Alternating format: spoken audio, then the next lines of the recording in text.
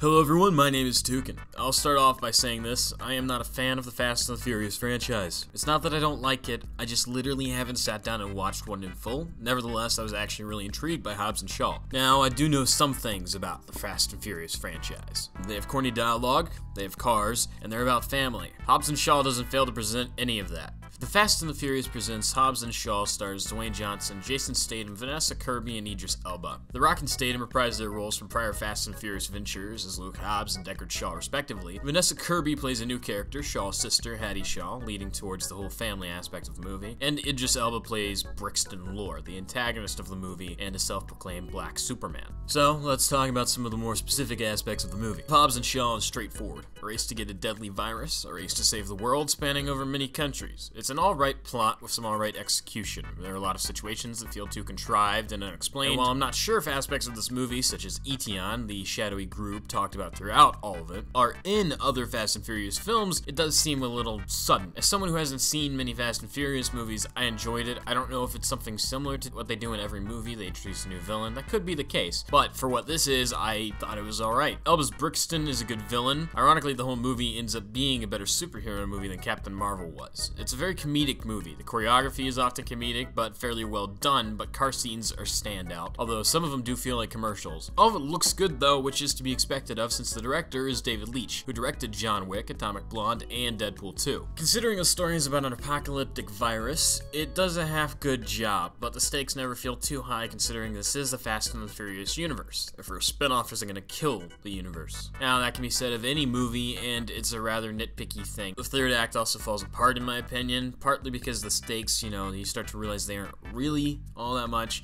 Not a whole lot makes sense, such as it going through night to day in about 8 shots, but outside of that, it's fairly alright. The fight sequences in it are what make it cool, and I guess that's the trade-off.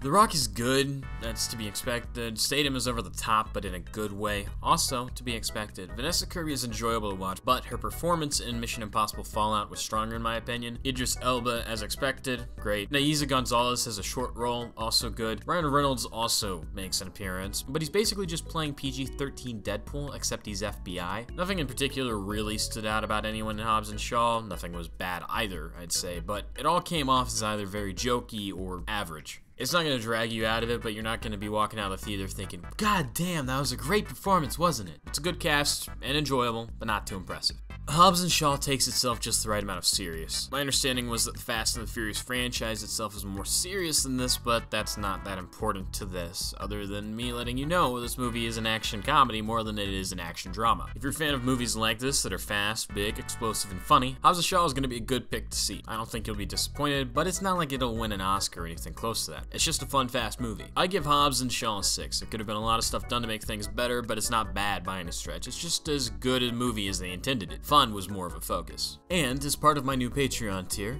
you can have me read a message for you at the end of a video each month. This video's message is from Matt Porter. I'm often asked, would I rather be fast or furious? I always respond neither, because Paul Walker is dead and that shit still makes me cry almost every day, man. If you'd like to have your message read on a video, you can go visit my Patreon and support me there. Let me know what you guys thought of this video, what you thought of Hobbs and Shaw if you've seen it, and if you saw it after this, come back here and let me know what you thought. If you also have a suggestion for a video you'd like to see me do, let me know in the comments. So thank you guys for watching. Leave a like and subscribe if you like this video and want to see more like it in the future. Check out my Twitch channel if you want to see my streams. I stream there nearly every day. And I'm starting a new thing where Monday and Friday I'll be doing Jackbox community games. You can also join my Discord or check out my Letterboxd account to see all my ratings. And if you'd like to help support me making more videos like this, you can visit my Patreon as I just said, or my merch store. The links for that and everything else you need are in the description below. So thank you guys for watching, and as always, I'll see you in the next video. Huge thank you to Patreon supporters Anonymous and Matt Porter. I really appreciate it.